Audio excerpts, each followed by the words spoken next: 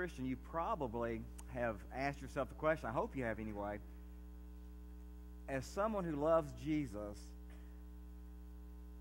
what would I need to do to have the greatest impact? What would I need to do to be a person who is used of God? What would I need to do to be a person who seizes their divine moment? And by the way, the Bible's full of God's stories, a record of people who seize their divine moment.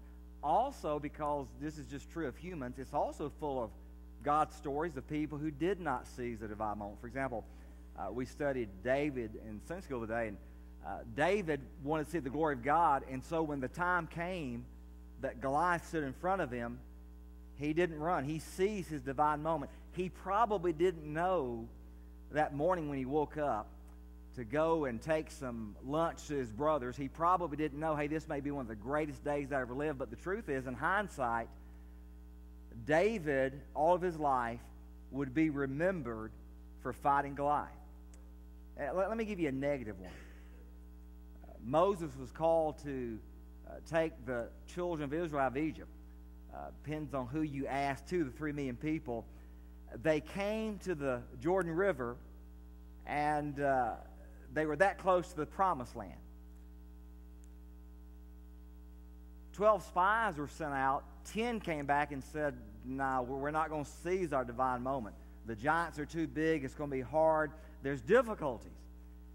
And 2 of them said, everything they said is true, but I want to remind you, Joshua and Caleb said, the promises of God are greater than the difficulties we're going to face. The crowd believed the negative report. And only Joshua and Caleb, think of this, 2 to 3 million people, only Joshua and Caleb, the only 2 adults that got to go in the promised land. Well, what would we need to do to seize our divine moment as a church or as an individual? And there's 2 things you have to know. One is, if I'm going to be all that God wants me to be, I have to know how God works in a person's life. And I'm going to tell you something. If I had become a Christian last week and knew what I know about God, I would rather know the message I'm going to preach to you than any other message in the Bible, because any other message for the Christian can build on this. If I want to be used of God, number one, I have to know, how does God work in the life of a person of God? Second, I would have to know how to wait for God's best. And you find this illustrated all through Scripture. How does God work in the life of people? Because what I find is there are similarities between how God worked. Let me give you some examples. How God worked in the life of Abraham, there's a pattern. Abraham was an older man, so if you're a senior adult like Abraham was, God can work in your life. In a similar fashion, God worked in the life of Esther. Esther was a younger woman, probably in her late 20s or early 30s. God worked similar in the life of David, who was a teenager. If you're a teenager, can I be used of God? Absolutely. Let me give you another example. Every year around Christmas time, we normally preach on the Christmas story. Mary was probably 13 years old or so. People married young back in those days. And what you'll see is, if you looked at every verse on each of those 4 people I just mentioned, you will find a pattern. God does specific things in the lives of people. But not only that, if you love reading Christian biographies, you'll find that the way God spoke and molded Abraham is very similar to the way he molded Billy Graham. You'll find it all through church history and all through Scripture. And so I want to look at that today. How does God mold me? How does God shape me? How does God work in the life of a believer? And second, how do I learn how to wait on God's best? I want to use Galatians chapter 6, and we're going to read verses 7 through 10. Very famous verses, but I'll confess to you, it took me a few years of even teaching these verses to really grasp what God is saying. Listen to this. Do not be deceived. God cannot be mocked. A man reaps what he sows. The one who sows to please his sinful nature, from that nature will reap destruction. The one who sows to please the Spirit, from the Spirit will reap eternal life. Let us not become weary in well-doing, for at the proper time we will reap a harvest if we do not give up. Therefore, as we have opportunity, let us do good to all people, especially to those who belong to the family of believers. Don't raise your hand, but a lot of you may have had an impression about this verse that I had. I'm telling you, for 4 or 5 years, I even taught on it some. And my impression of this verse was it was a negative teaching. Negative doesn't mean wrong. It just meant it taught a negative truth. If you're doing something bad, you're going to reap what you sow. Is that kind of how you have viewed that? In other words, as I was 19, 20, 21 years old, somebody's over here living in great sin. You would hear some of the older saints in our church say something like this: "Oh, you can't mock God. A man reaps what he sows," which, by the way, is true. Paul has this much of that in this verse. He says, hey, let me give you a biblical principle that you cannot overcome. In other words, whether you want to or not, this is the principle. It's like the law of gravity. Here's the law. You reap what you sow. If you sow to your flesh, guess what? You're going to reap destruction. If you sow to the flesh, you reap destruction. If you sow to the Spirit, you reap life everlasting.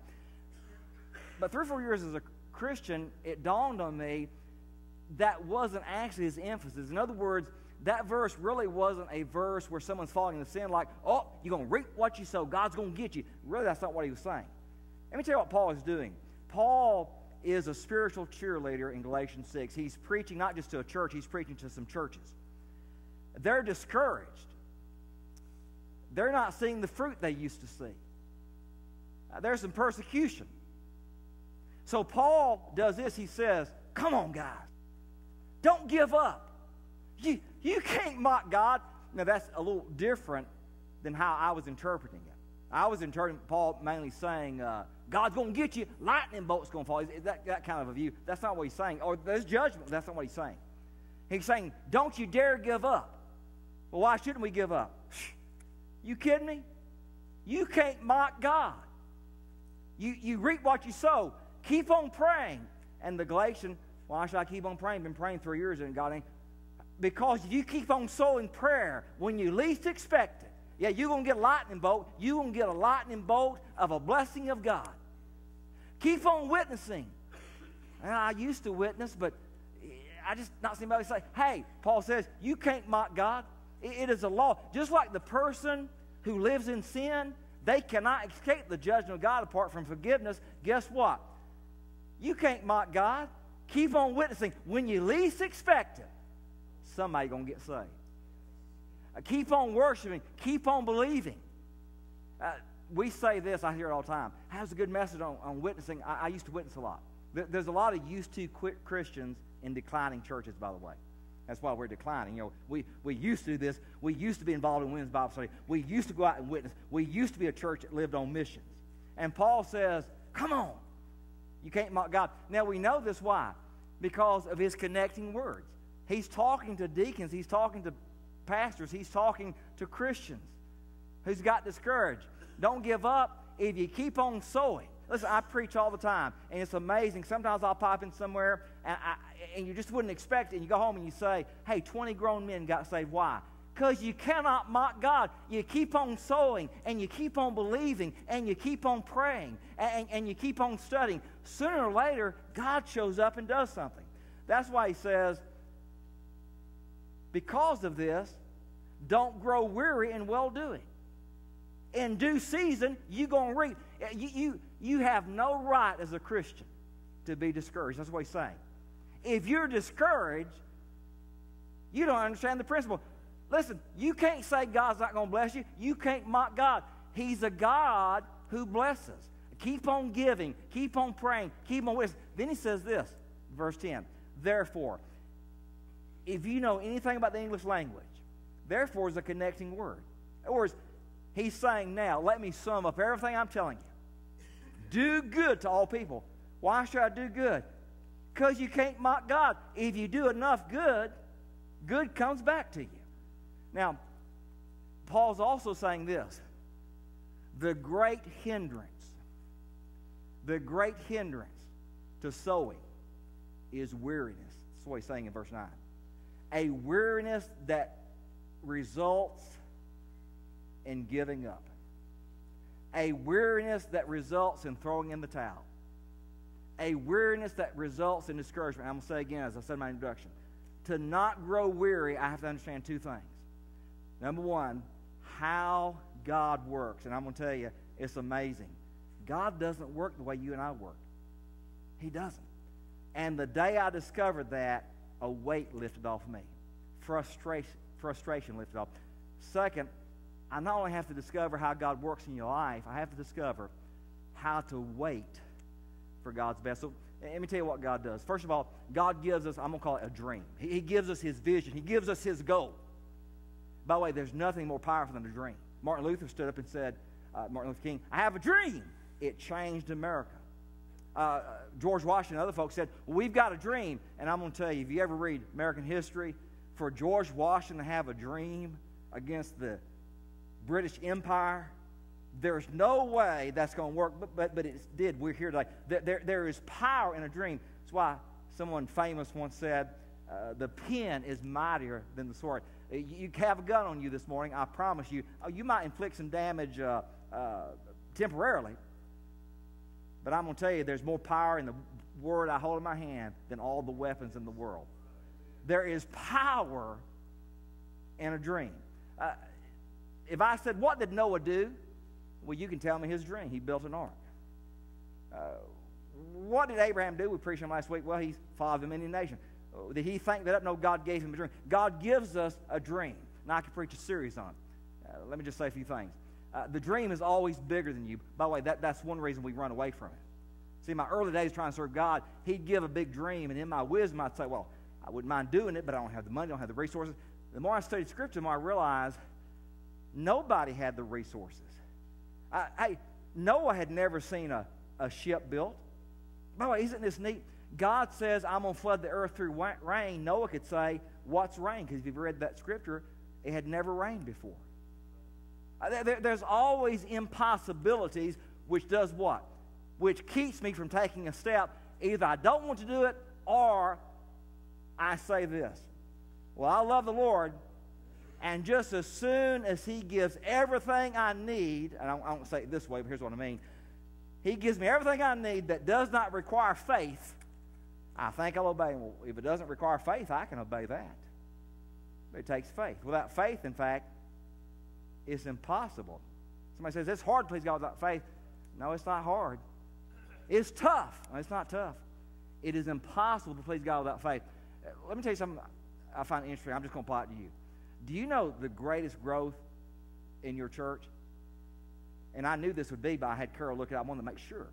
The greatest growth in your church, do you think it was when you had the foggiest vision or the clearest vision? What would be your guess? Do you think when you filled up 2 services here, do you think it was when you just kind of floated through life, or you had a laser focus to what God wanted you to do? Let me tell you how clear your vision was. I can quote it to you. Now, I'm going to be honest with you. If you came to me right now, I know in the newsletter there's a vision statement. It's biblical. It's just not good. It's hard to remember. And I'm going to tell you how hard it is. If you, right now, so I give you $100, Steve, I can't quote it. I know there's a lot of E's, and then there's a vision statement at the bottom. But can I tell you, in 2005, you averaged for the year 511 people. By the way, you're not at a funeral home. You can smile. That's pretty good. I wasn't here, but I give somebody some due. Somebody worked hard. 511 for the year means sometimes you had 480, sometimes you had 650, but when you averaged it out, y'all were hitting some home runs. 2017, the last year we have a record of, because this is 2018, you averaged 220. That's a pretty good drop, but it's really worse than that. 220 right now would be a good Sunday for y'all. Can I tell you what your dream was? The pastor at that time, Pastor Butch, I looked it up. Actually, I didn't. Carol did. By the way, I think Carol is celebrating 22 years as secretary here. Is that true? So she's working somewhere else right now. But you might want to email her or thank her. That's awesome. By the way, she's good. You got a good one in that lady. She's good. And so, when you had 511 average attendance, now get this. I promise I'm telling the truth. Give me $100 after service. I can't quote it. I don't know. I don't know what your I've read it a few times. I see it every Sunday. Got pretty good memory. I don't know what it is. But I can't tell you what it was in those days. It was 4 words. Worship, connect, serve, and reach. Worship's self-explanatory.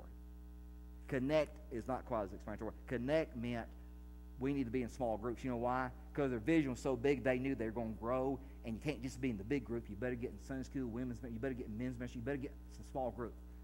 Serve, pretty self-explanatory.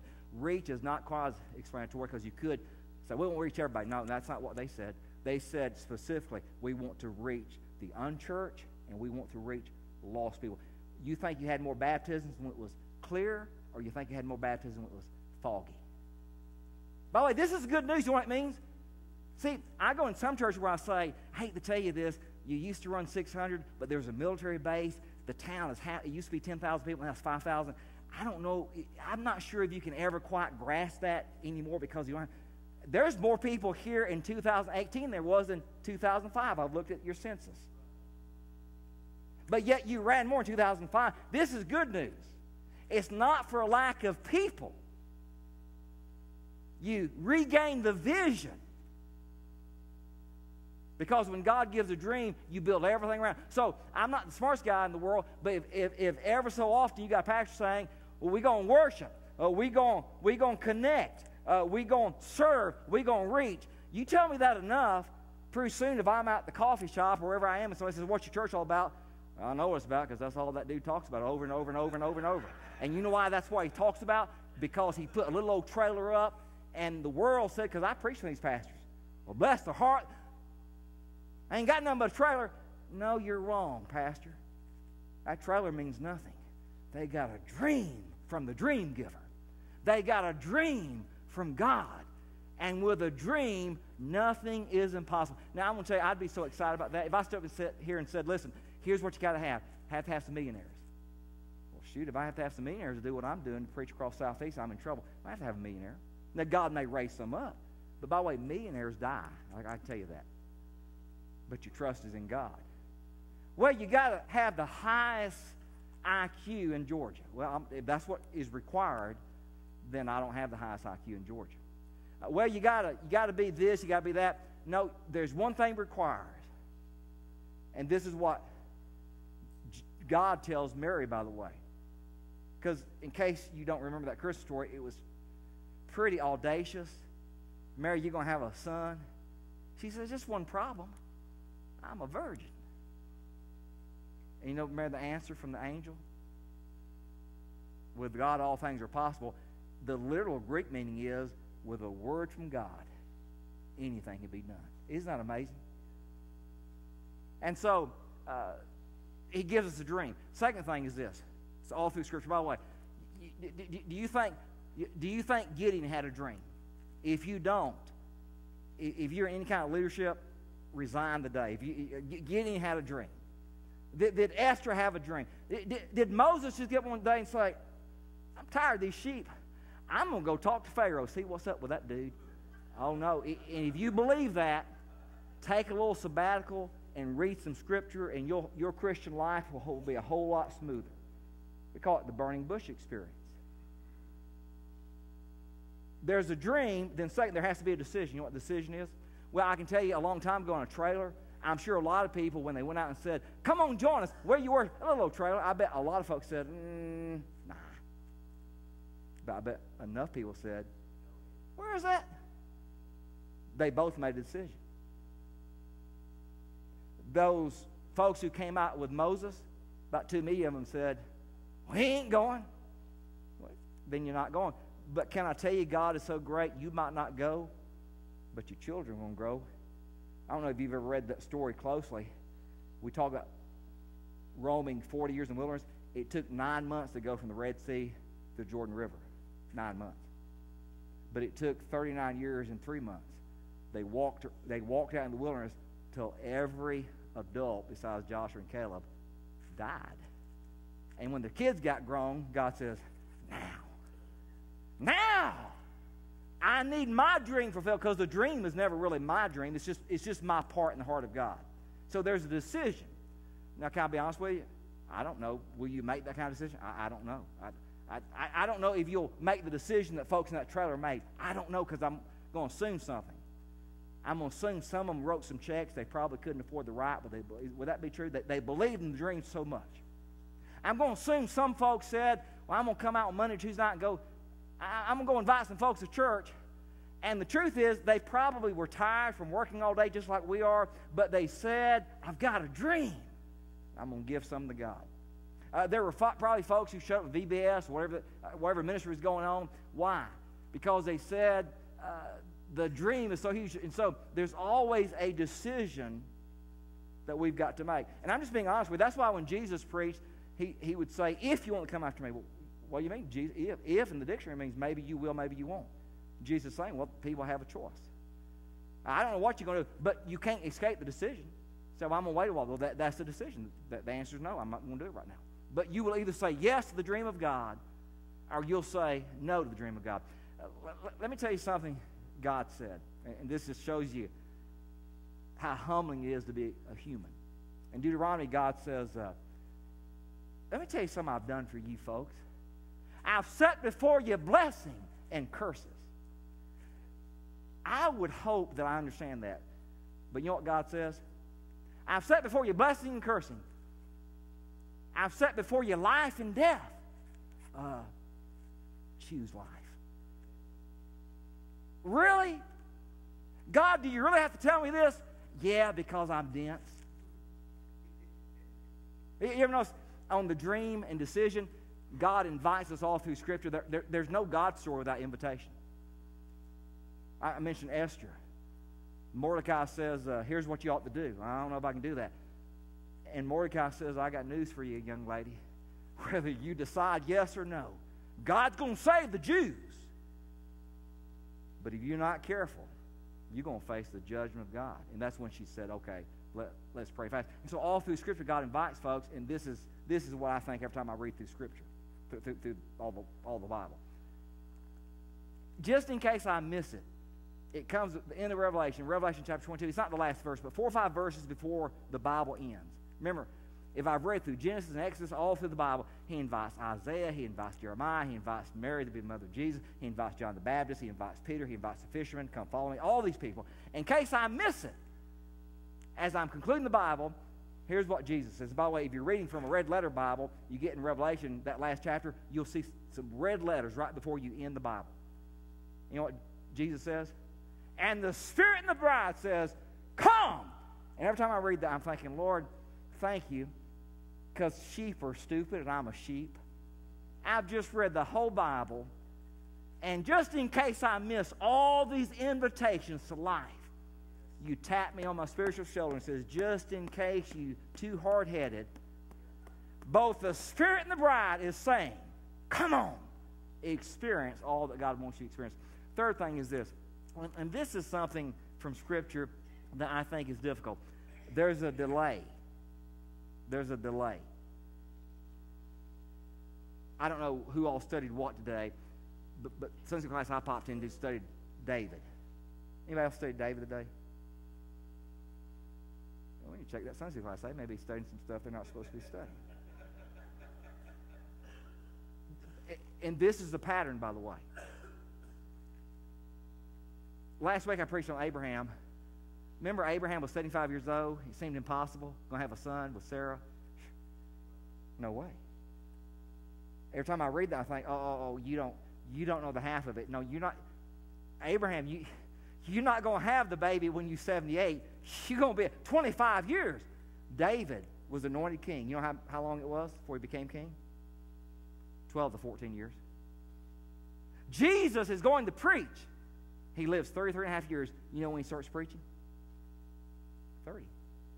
Not me, because I'm not God. I just said, son, you done confound the wise men when you're 12. By the time you're 15, we're going to get you on the preaching circuit around Loganville. We're going to confound everybody.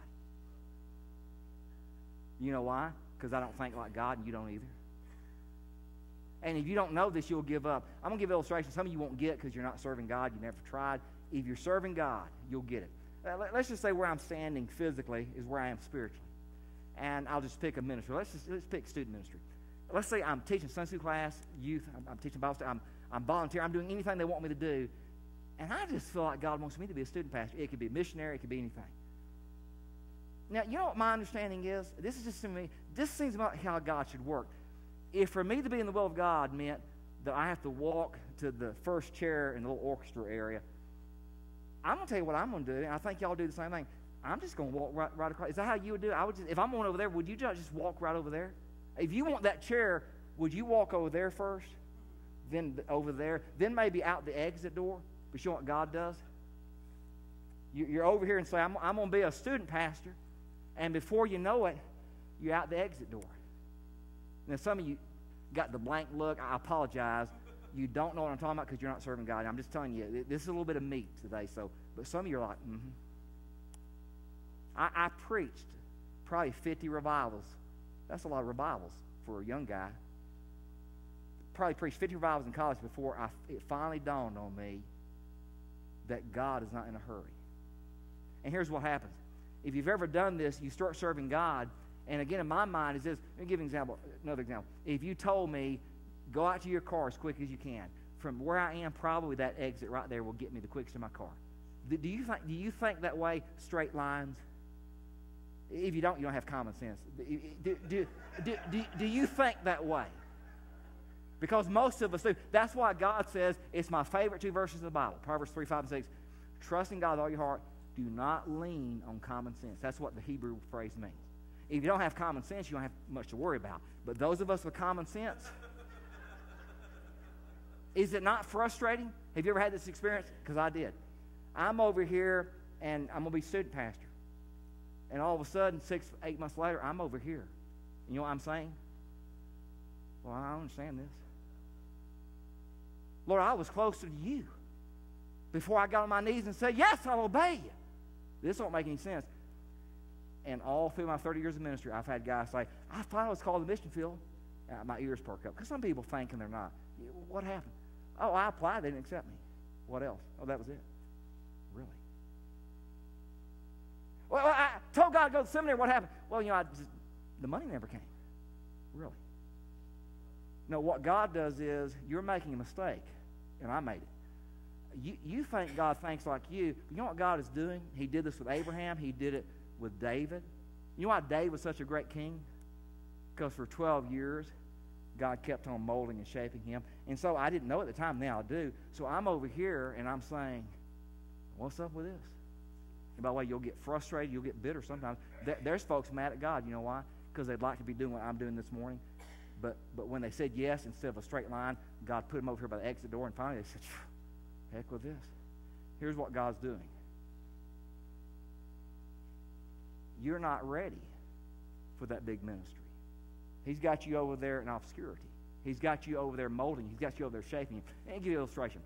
I'm from Texas, and when I grew up, in the area I grew up in, you didn't go anywhere.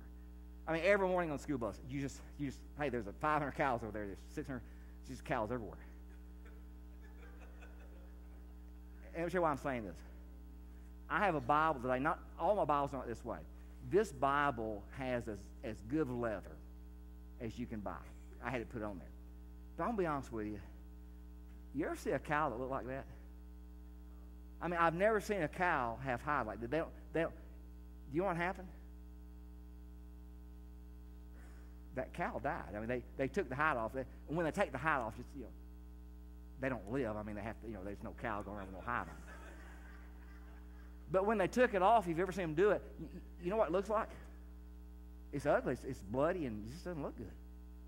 Now, I couldn't do it. You couldn't. And if you can do this, if you can do it like this, and by the way, there are people we call masters at doing this. Some of you ladies know this. You can go buy a purse for almost nothing. But you can also buy a purse for $1,000. You know the difference? The craftsmanship, the leather. You know what happens? A master tanner gets that cowhide, and they use the word manipulate. We think that's a negative word. Usually it is how we use it. He takes that old hide, he manipulates it. And you know what happens? You go to the shoe store, and you're like, that pair of shoes is $800. That cowboy boots are this. They want $200 for that Bible. Well, the word's the word, but the difference is the paper's better, but the difference is the leather. You know what God does? He kills you spiritually. Unless a grain of wheat does what? And so I didn't know this, but when I'm over there, and I won't go there again, but when I'm all the way over there, you know what he's doing?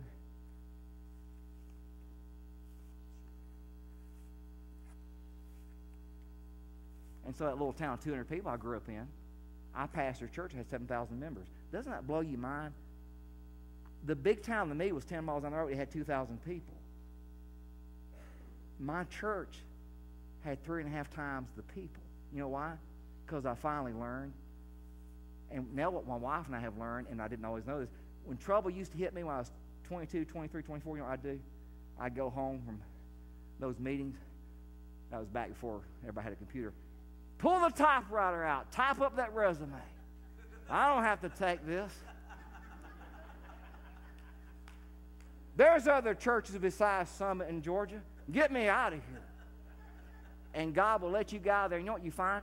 Let me put it in your language since you're not in my type of work. Well, I like Kmart, but we got a new manager. I don't have to take this. I got me a job at Walmart. And for 6 months, the manager's pretty good, but then he gets transferred, and that same old, and that's not the same one, but the same type of manager comes in. I call them sandpaper people. They're just abrasive.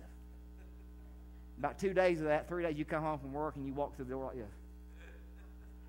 Honey, what's wrong? I'm going to talk about it today. And you know what some of you've been doing? And this is not the funny part of it. You've been running all your life from God, and you're not really a trophy anymore. You don't have a spiritual backbone. You don't have wisdom, because every time a storm comes your way, oh, I can fix this. And you run, and you run, and you run. And I've learned this. It's not my way of doing it. I've learned that when God does things, for example, Jesus said, the greatest preacher ever lived. Who do you think that would be? A man that preached 6 months and had his head cut off.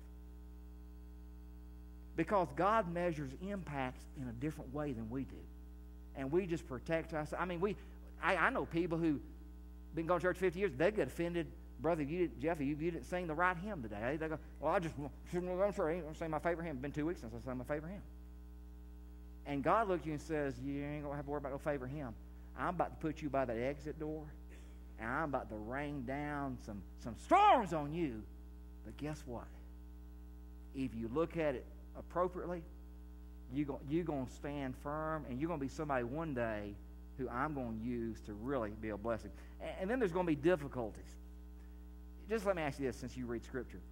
Did Abraham have any difficulties? Did David face any difficulty in being king? You know, like how God does it. I feel this way sometimes. You do too. I'm minding my own business. I'm like a David. I'm okay. I don't mind being around the sheep. I'm by myself. I'm old enough. Sometimes sheep are better than being around people. I don't mind being out here, Lord. It's okay. I'm good. It's fine. God said, no. I'm going to make you king. Now, see, when you're younger, I'm going to be king. Now you're like, Lord, are you sure? Because the greater platform he gives you, the greater spiritual warfare comes against you. You know that, right? See, it's easier to not be a deacon, criticize the deacons, than actually be a deacon being criticized. Everybody know what I'm talking about? It's easier not to serve on the personnel team and get some criticism than be on the personnel team and be part of the guy getting the criticism. Hey, it's easier to sit where you're sitting than be the guy who's up here, because you know there's always some. Why don't you preach on Revelation? That's my favorite. Why don't you preach on Genesis? That's my favorite. Why don't you preach on this? That's my. Because I don't want to. I don't want to do it. And so here's God, and he calls David. And don't you ever done this? I've done it. Lord, I actually had some friends in East Texas before you started calling me to preach. Lord, I actually got invited, not to bad parties, I actually got invited to some pretty wholesome parties.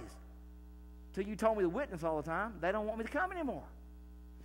And David's going to be king, and guess what? God didn't tell him this. He didn't tell him about the difficulties. Oh, by the way, the guy you're going to replace, he's going to try to kill you a few times. Oh.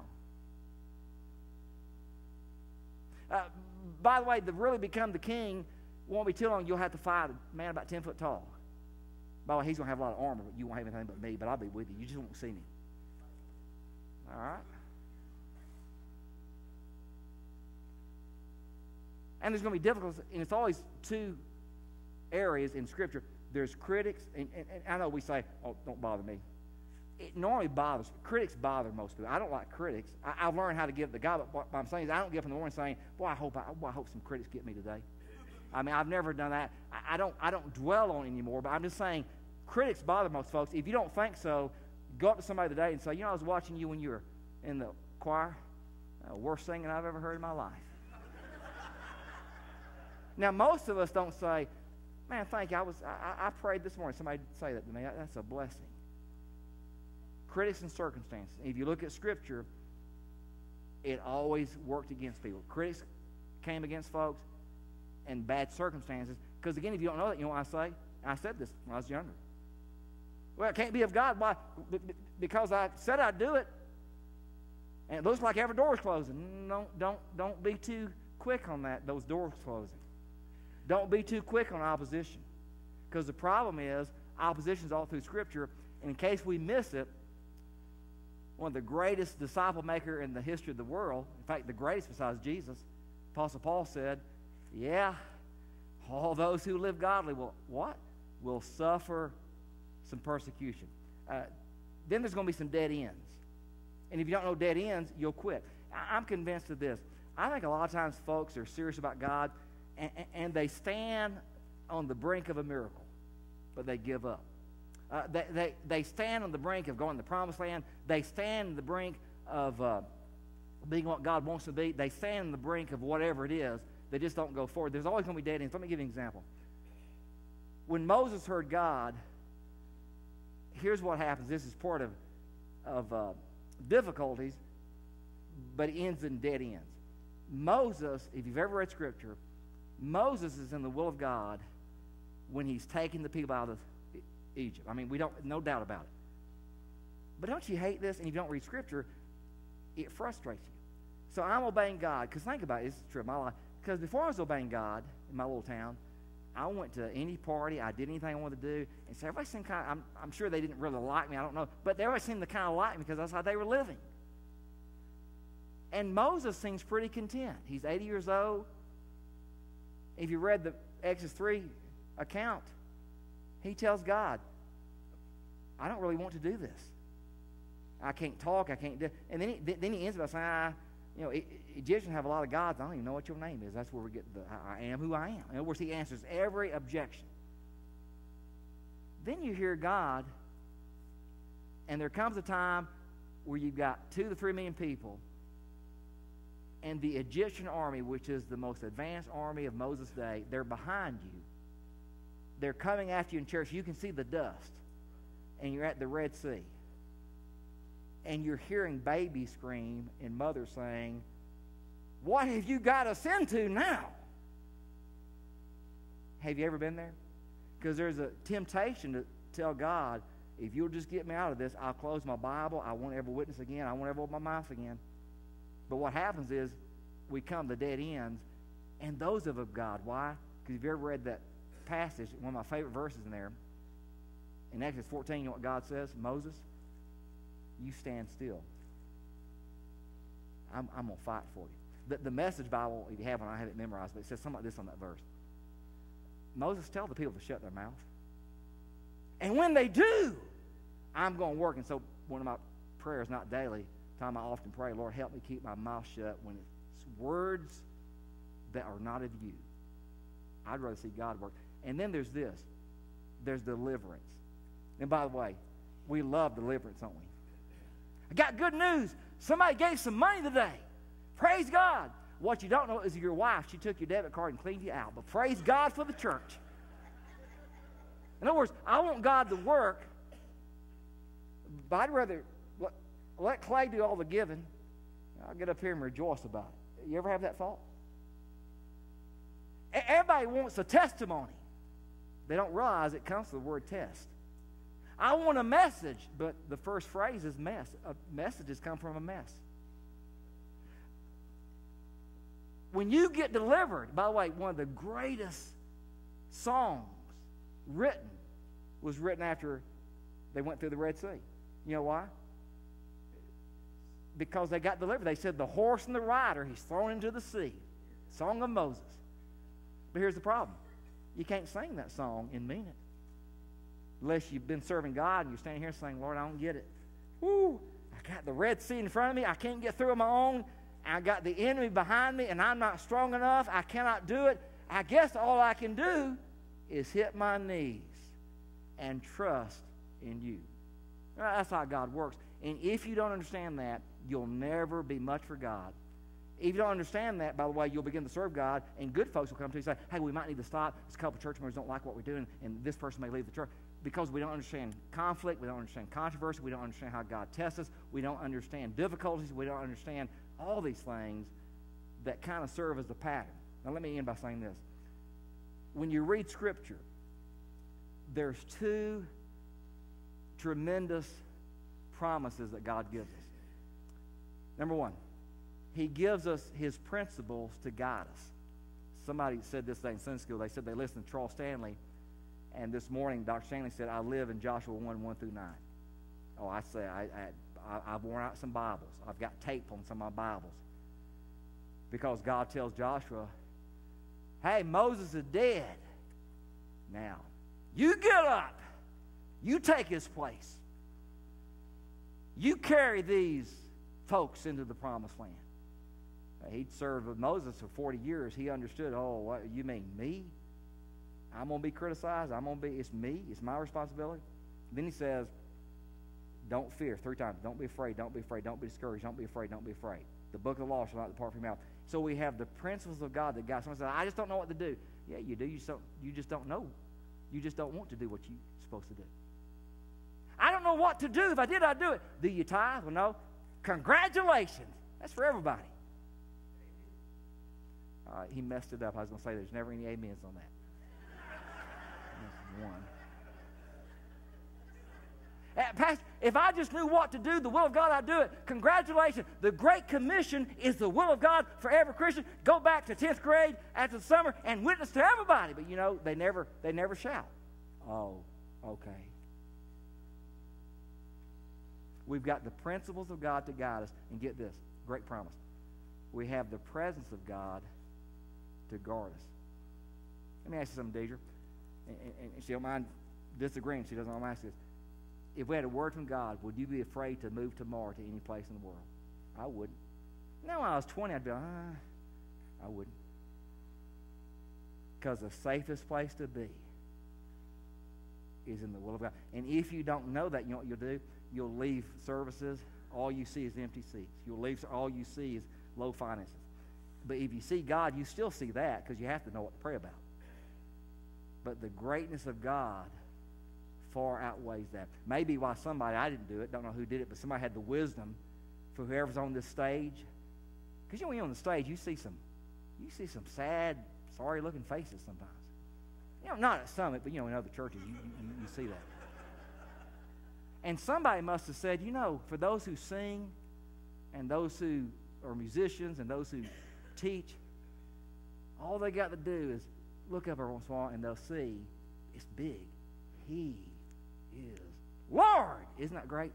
Then when you get over here, if you look at somebody who just like, oh man, I don't care about this, you look and say, He is risen. So whoever did that, that's an awesome thing. And if He is Lord, and if the tomb is empty and the throne's occupied, looks like Summit's probably in pretty good hands as we think about resetting the church and being all that God wants us to be. I want every head bowed, every eyes closed. I don't know where you are today in your spiritual journey. I know we're all can be in different places. Some of us are in the same place, but a lot of us are in different places. Some of you sat through a message like this, and all it is encouragement because you are so pumped up to serve God. As we talked about these 6 things, you just, in your mind, absolutely, because you not only have read it in Scripture, you've lived it. It's a cycle. You just live it. And I would just encourage you, keep doing what you're doing. Summit needs you. The kingdom needs you. The Lord wants to use you. Keep on doing what you're doing. Fight through weariness. Fight through any discouragement. Keep on sowing. You can't mock God. He's going to allow you to reap what you're sowing. You're sowing good things. Keep on sowing them. Or maybe you're here and you say, see, this message really convicts me because the truth is, I used to sow good seeds. I used to sow a lot of great things. I guess I've got weary in the battle. I understand. I've been there before. I guess I've grown discouraged. I've been discouraged before. I don't think it's where I should be, but I've been there before. You know, the great thing about God, maybe today's a day to start fresh. Start doing good again, as Paul says. Therefore, do good to everybody, especially those of the faith. Why? Because you can't mock God. He's going to bless you. Maybe you're here today and you say, I've become a Christian sometime back, whether it's a year, 2 years, 5 years, 20 years. But I've been frustrated. I didn't realize God worked that way. I just viewed every bad circumstance as God closing doors. I viewed every criticism as God trying to tell me not to do something. That's not always true. And maybe you're here today and you say, I've never made that commitment as a Christian. You talk about a message for a Christian. I don't know Jesus that way. You could know him today. You could ask him into your life to be your Lord and Savior. I'd love to talk to you about it. We're going to have an invitation. You can talk to the Lord where you are. The altar's open. I'd love to talk to you if you need that.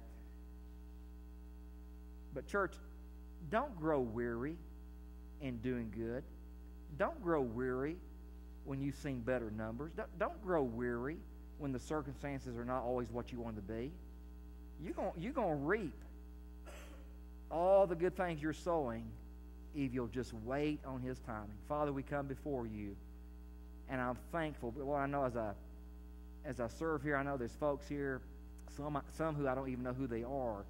But Lord, they've been here for a long time. They're part of why there's a Summit Church. Thank you for those folks that went before, some who've come recently. I thank you for those, Lord, who are here, maybe not been here as long, but Lord, they love you and they're serving.